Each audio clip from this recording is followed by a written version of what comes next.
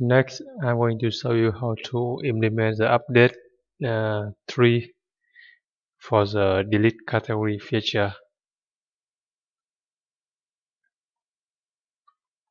The current problem is that in the category management module here, when the admin try to delete a category which has books associated with it, it should display a correct message. You see, this is the error message, which is very general.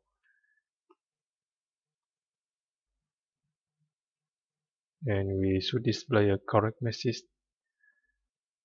We need to implement code to check the books belong to the category being deleted first.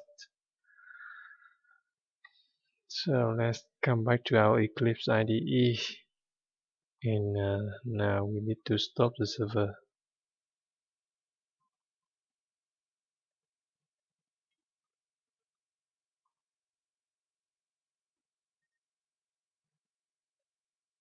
Close all the files here.